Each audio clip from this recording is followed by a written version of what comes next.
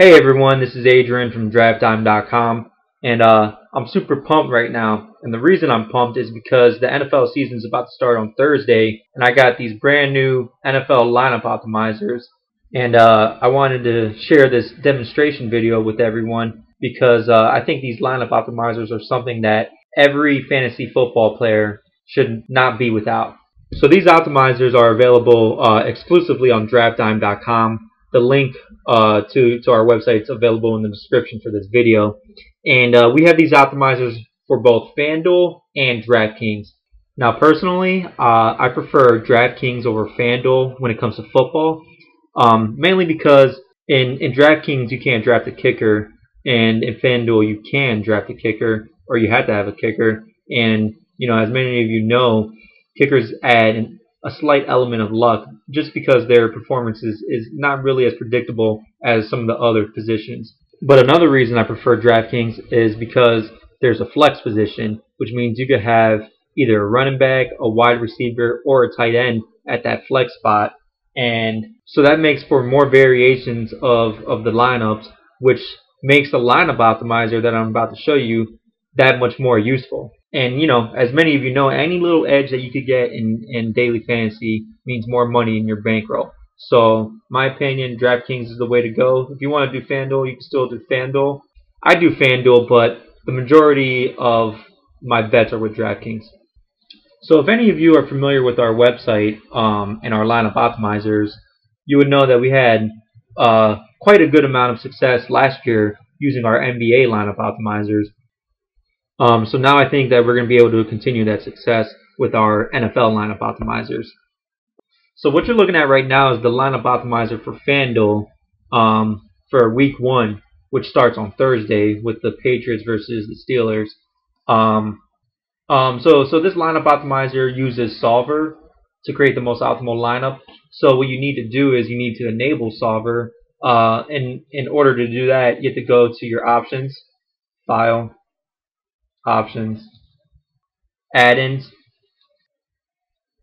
and then right here where it says Manage Excel Add-ins, click on Go and make sure Solver is checked.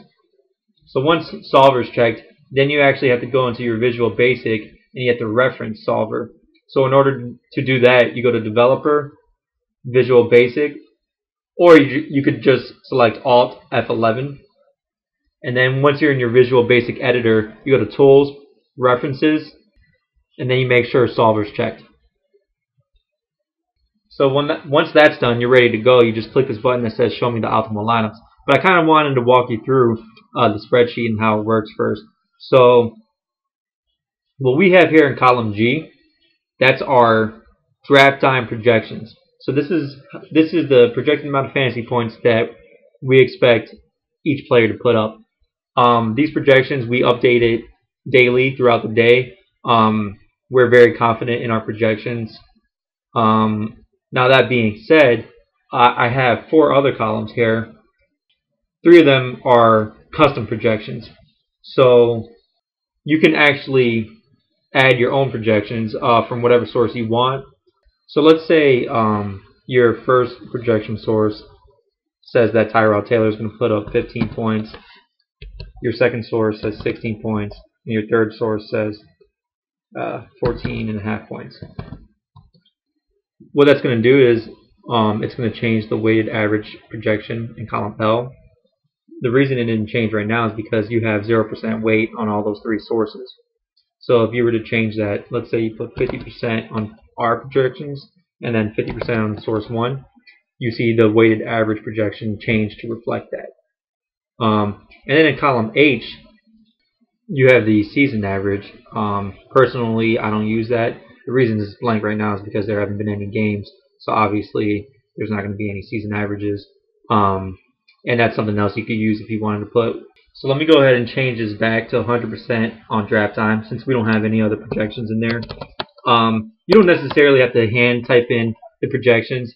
You could actually do a VLOOKUP to get the projections in there if you were interested in doing that.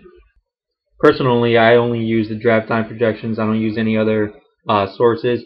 And if anyone's familiar with our website from last year, you would know that we actually had all the other sources in our projections in our optimizer. and we actually did away with that just to avoid any potential legal issues, because that's kind of a gray area when it comes to copyright infringement. Another great feature about these lineup optimizers is cell W16 or W15 rather allows you to specify how many top lineups you want to generate. Normally I have it set at 10. That's the default. So when you click this button, show me the optimal lineups, it's going to show you the top 10 lineups. And you could specify up to 100 lineups if you want. And that's something that not a lot of optimizers out there offer. So I'm going to go ahead and run the optimizer, and we'll see what it spits out. So what I'm going to specify is I want to see the top 3 lineups. So let me go ahead and click this button that says show me the optimal lineups and see what it spits out. So there you have it. This is the top lineup. It's projected to put up 130.7 fantasy points. It uses the full $60,000 salary, and it gave us Tyrod Taylor, Carolina Panthers defense, special teams, and Devontae Adams from Green Bay. And the rest of the lineup, if you want to see the rest of the lineup, make sure you go to DraftTime.com and sign up for our optimizers. And then, but before I sign off, I wanted to show you guys one more thing. As you can see, all top 3 lineups had Tyrod Taylor at quarterback. So let's say you didn't like Tyrod Taylor, you wanted to exclude him from the lineup optimizer, just because you think he's not going to have a good game. So if you go back to our lineup optimizer, and where it says Tyrod Taylor, you put an X near his name. That's going to exclude him from the lineups, and the lineup optimizer won't pick him up.